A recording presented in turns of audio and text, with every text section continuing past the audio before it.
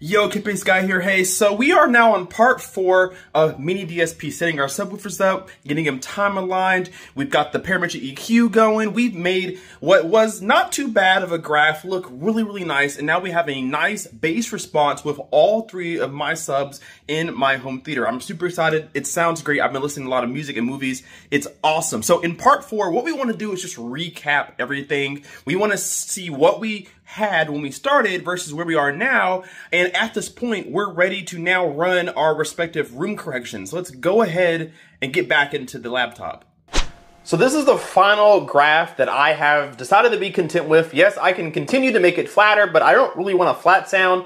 I want a kind of energetic, characteristic sound. You know, having a flat sound is great. It's pretty neutral, but I think speakers that are the best speakers have a lot of character to them, a special sound to them, and having a flat sound can be boring, so I'm happy with this. I may go back and make it a little bit better. I ended up making my own PEQ down here in the MiniDSP. If I click on this here, we can take a look at it. So I made my own PEQ the way that I liked it. Looks good so far, should sound great as well, but we're pretty much done here. Yes, like I said, I can make this flatter, but I am pretty happy with this.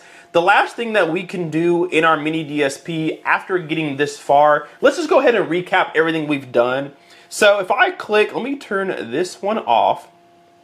So all subs, no calibration. This was all of my subs in my room with no calibration, no Anthem room control.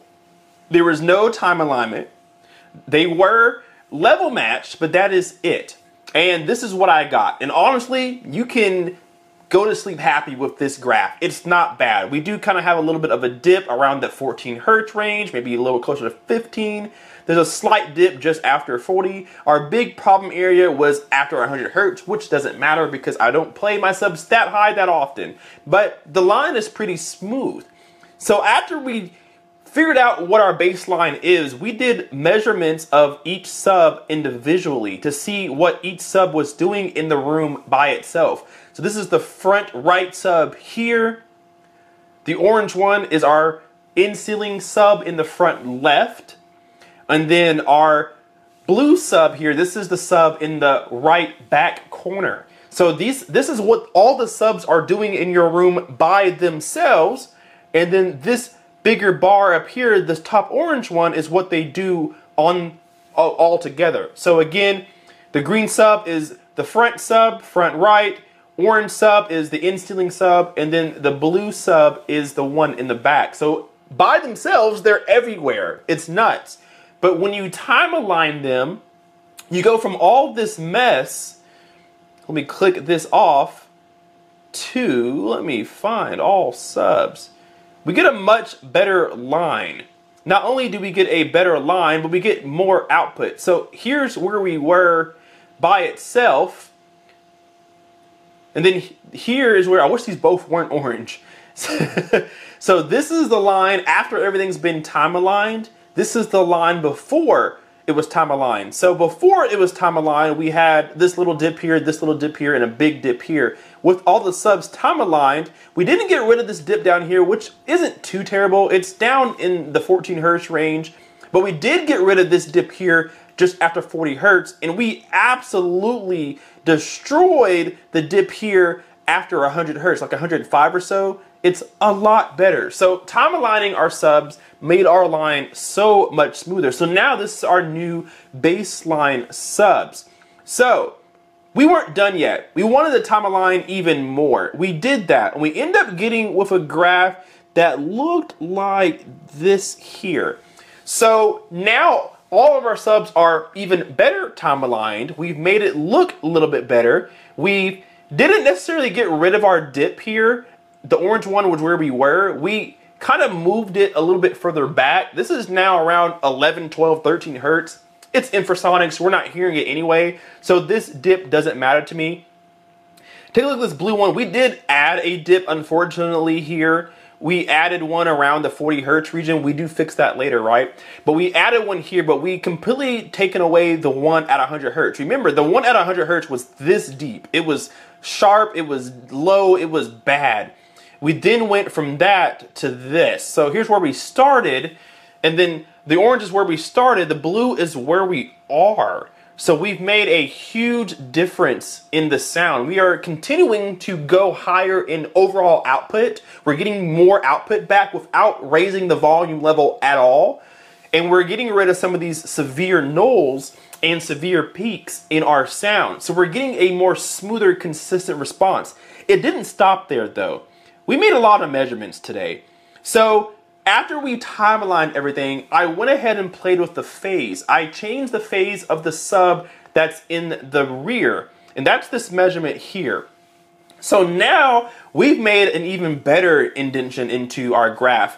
Didn't really change much between 12 hertz up to about 35. But notice now that dip that we had in the blue line is no longer gone. We are now keeping that consistent bass level right across between 30 and 40 hertz. That's an important frequency. That range there is very important. We got that back.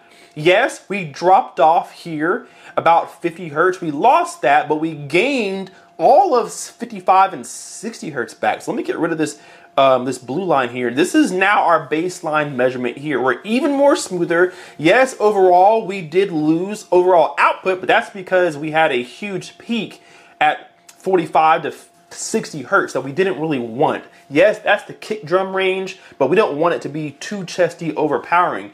We're a little bit more smoother now. Again, it didn't stop here. So this is our baseline right now. In Room EQ Wizard, you can go into EQ and add a house curve and make your own PEQ, a parametric equalizer. You can have it auto EQ your system. And when we did that, this is what we got. This is auto EQ, which is fine. We added tons of bass output between 12 hertz all the way to about 35. That's some strong bass output. We're hitting well over 100 decibels at a very moderate volume level on my receiver. I have it at negative 30 dBs on the volume knob. We're hitting over 100 dBs of pressure between 20 and 30 hertz. That's great, right? We added a house curve, meaning it starts to taper off after you get 70, 80 or so. So that's fine because now our speakers are taking over. But I didn't like that. I actually liked not having a house curve more than having one. Even though I have a lot of output here in the lower infrasonics, I still like the smoothness of the line on measurement number 19 with no PEQ. But I didn't stop there. I went in and added my own PEQ. I went in to the MiniDSP and I added my own PEQ, my own equalizer. So this is manual EQ, not auto, right? So I sat here for 20 minutes and I went through and changed my lines to try to fix some of these bigger peaks and these nulls. And so my final output looks more, that's the wrong one. It looks more like this. So I kept my output all the way from 12 hertz up to 30 hertz, stayed relatively the same, but I gained from that point on, essentially. My 30 to 40 hertz got so much stronger, and then this dip right here, 40 to 53, I've smoothed that out. It's no longer as severe as a dip. I've gained almost 10 dB of output there. Tried to fix this peak here around 60 hertz. Really didn't have any success doing that. I can still play with it, but I left it here, and then I kind of added a little bit more. I boosted slightly 80 hertz range by 3 dB, nothing crazy, to try to get this a little bit closer to 60. So now my line looks like this. This is pretty close to as smooth as I'm gonna get it without adding like room treatment or moving my subs and things like that. So I'm happy with this line. So let's recap again. Here's where we started with no EQ whatsoever, just level matching. Not bad, but we had some issues there. Then we time aligned everything, which is right about here. We time aligned everything. Things still kind of looked weird. We ended up fixing it and getting this line here. So we didn't start in a bad spot. That's not always going to be the case. I have acoustic treatment in this room, and I have placed my speakers with a lot of thought. I didn't just put them in random spots. I actually thought about where they need to go. So I had a good baseline. That will not always be the case for everybody, but it made EQing so much easier. I didn't have to do too much more after level matching it because they're already in good placements already. So very happy with this line. And now from this point, I can put my mic back into my listening position if it's not already there and go into my receiver or preprocessor and run my room calibration. My Anthem room calibration is what I am using, Anthem Arc Genesis. I can now run that. Remember, you have it set to 1 sub because even though I just calibrated 3, I do have 3 total subs. Let me go back. I do have 3 subs here plugged to my DSP. My receiver or my preprocessor will treat them as 1 big sub. So any changes that it makes will affect all subs together. They will never be a different volume level. They will never be a different EQ. They will never be a different phase. Whatever. They will now all act as 1 big sub, giving you the best bass in your listening position. And you cannot achieve this at all without some sort of DSP. Your receiver, no matter how good it is, except maybe Trinov, you will need something like this to get these kind of results. So now my bass will not only be louder than it was, it'll be smoother with less volume. Very good. So I'm going to run calibration and I'll show you what the measurement looks like with room EQ, all applied, all that good stuff. All right, for the finale, we're gonna measure. Room correction has been applied. I just reran Arc Room Genesis. So I'm gonna do this.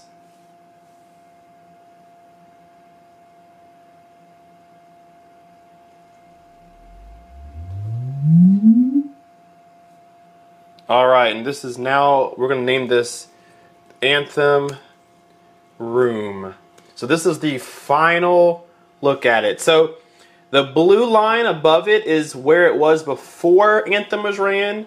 The green line is after. Yes, we are about 4, maybe 5 dBs less overall of total output, but our line has smoothened out significantly. So kudos to Anthem for taking a already pretty good line and making it just that much better. So we did lose output across the entire spectrum just about, but that's because these big valleys that I had trouble getting rid of, it got rid of it for me. It smoothed out a little bit. Actually, this looks pretty identical, but it smoothed out mostly that treble spot. This null down here at 53 hertz is no longer there. That peak at 60 hertz, 59, 58 hertz is definitely no longer there. And then if I have a cutoff now, I have a crossover set to 80 hertz on my subwoofer. It plays an LFE of 120, but the subwoofer crossover itself is at 80 hertz. So my speakers play everything above that. So my line is really good. I'll show you just the green by itself. That is the subwoofer line, and it is fantastic. And that is all 3 subs, time aligned. They are placed in their best spots in really good locations. There is acoustic treatment in here. They have been level matched.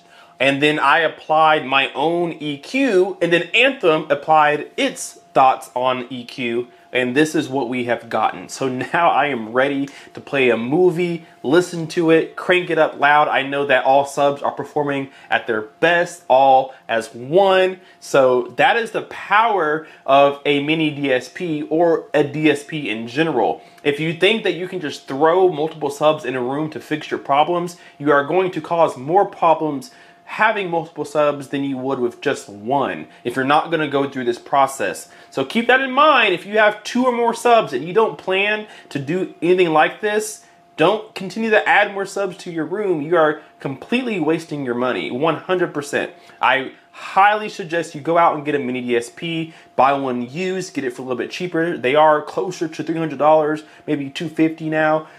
They are expensive, but this is what they do. And you can get multiple of these and use them for your speakers as well. They're not just for subs. You can calibrate the sound of your speakers too if you want to. So it's a tool that will always and forever be in my system. I'm crazy to have not done this. I've lived in my house now for 8 months and I have not done this yet.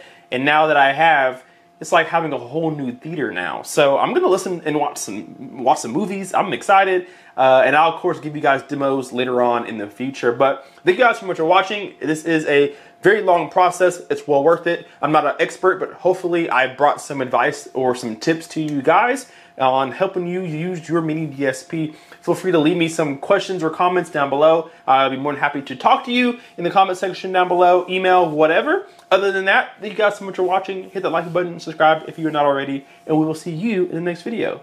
KPS Guy out. Peace.